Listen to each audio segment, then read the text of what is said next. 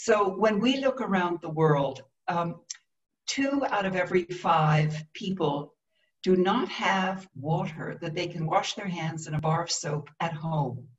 2 out of 5 schools do not have a toilet where there is a place where you can wash your hands and have a bar of soap.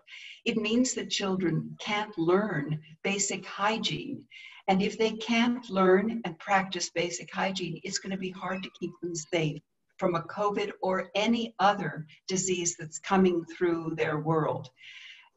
We also have this problem with health clinics, hospitals, any of the primary health care community areas. I mean, you need to be able to wash your hands and have some sort of soap between patients if you are a nurse or a doctor. We have to deliver this as a world.